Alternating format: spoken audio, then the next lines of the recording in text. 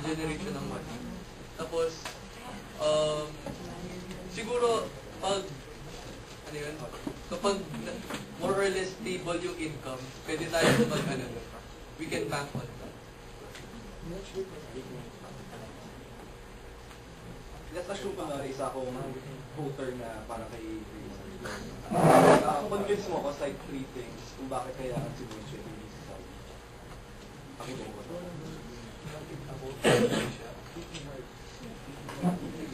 Tatlo. Pwede mo expose yung flaws niya or yung strengths? Well, actually, ang sasabihin ko lang talaga dun sa boboto is, if you want a better finance plan,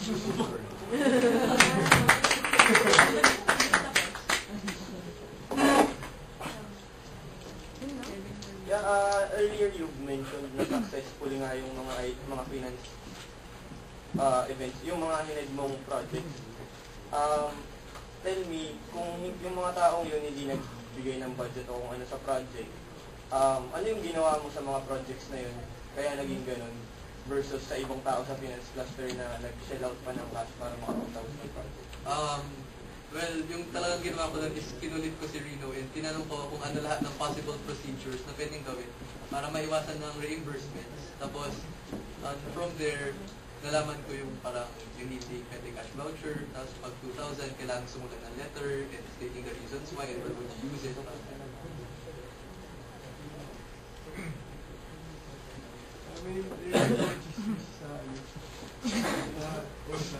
Kasi yung MECO daw, binabalak nila next year, parang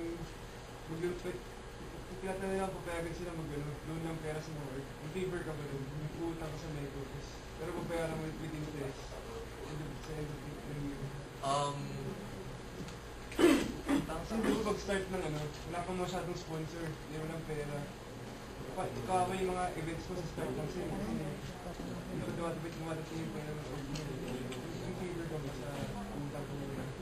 Well, actually, hindi ako in favor doon. Kasi hindi ako sure kung kaya ko siyang bayaran pabalik eh.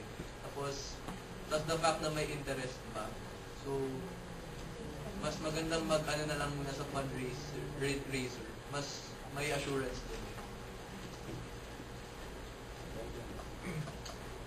You said a while ago that finance and externals will be working closely this coming school year. So who do you want your externals to be? Actually, honest answer, parang prefer ko si Dexter or si Richard. Kasi parang ang galing ng marketing skills nila. And parang they're well-trained sila when it comes to externals.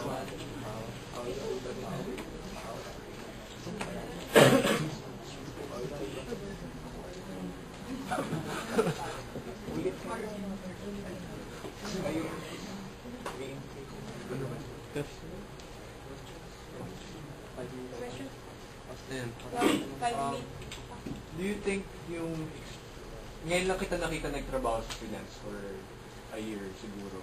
Do you think enough na experience mo working under finance for 1 year to become its vice president? I think so kasi for the whole year kinukulit ko na si Rino. More or less.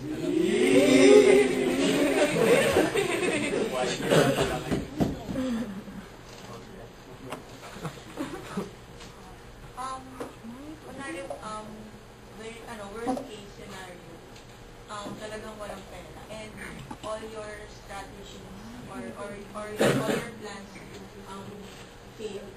Are you willing to suggest to the executive board to cancel a certain project dahil wala siyang pera? Kung talagang walang pera, tapos kasi kailangan mo na rin makita kung ano ba talaga yung magiging impact ng project na yon sa org. Like, kung ITC siya, tapos bigla mo na lang siya ika-cancel dahil wala siyang pera. Parang malaki yung masisirang, ang pangalan ng MISA yung nakataya doon, tapos masisira yung pangalan ng MISA kung bigla na lang mawawala ITC for that year. Parang, kailangan mo na pag-aralang mabuti. Dapat ba talagang alisin? So, follow up lang doon kay Ray. Kunwari, given ka tatlong choices, year-ender party, build a system, and ITC. Ano yung babagsak mong project at why? ITC, build a system, party, year-ender party. And why? Siguro ibabagsak ko muna yung year-ender party. Kasi nasa last part siya eh. Unlike ITC and basis na nasa gitna or middle part na ng school year, parang urgent na ma-implement yun. Tapos yung year, pwede pang mag-produce ng funds for that. So, pwede pa siyang i-regate. Another worst case scenario siguro. Kasi we've been talking about funds. Pero alam natin, konti rin yung membro ng finance cluster. Obviously, anong gagawin mo sa mga, you mentioned about skills training and stuff, pero paano ka maghahanap talaga ng mga taong nititrace kung ang unti pa rin ng mga tao pumapasok sa finance? Actually, hindi naman ako nag-worry kung konti or marami ang finance officers. Ang importante, merong finance officers. And from that, I'll give them the reason why they should remain as a finance officer. Di pa critical yun sa mga projects mo na maliliit. Kasi for small projects, kahit sabihin na natin, maliliit nga yung effort, pero kailangan mo pa rin ng maraming tao or at least people to participate year long. So medyo conflicting na kahit hindi yung tao mo, baka hindi mo succeed yung mga projects mo. Anong kailangan yung result for that? Pero kasi yung mga maliliit na projects, yung fundraising projects, may tie-up sila sa mga projects. So in a sense, yung finance nung project na yun, ang mag-handle na rin yung fundraiser na yun. Ito, tinanong ko na yung kay Nakay South. Kasi hindi ko narinig sa'yo, hindi mo nabanggit.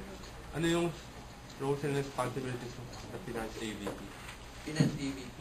Siguro, kasi given na closely nakikipag-collaborate and coordinate sa OSA yung DP, siguro ibibigay ko yung task ng AVP to closely collaborate with the finance officers and to parang closely collaborate with the small fundraisers.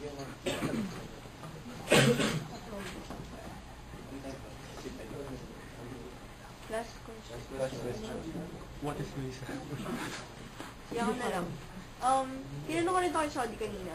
What are your other fundraising activities that you're gonna implement na hindi pa na-implement sa MISA?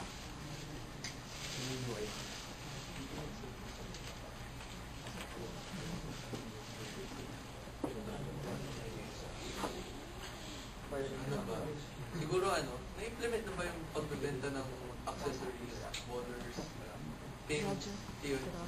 That could be one. Ayun, sa sinabi mo mga boulders, accessories, paano mo may ensure na for each project? Kasi sabi mo, for each project may fundraising. What if, paano mo may ensure na may kita ka for the later projects?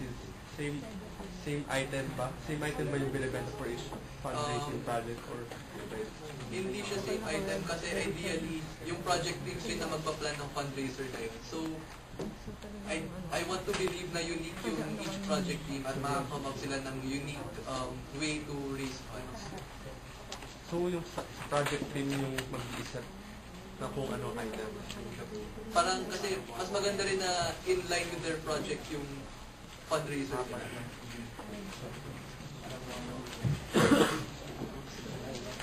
Okay. So, thank you.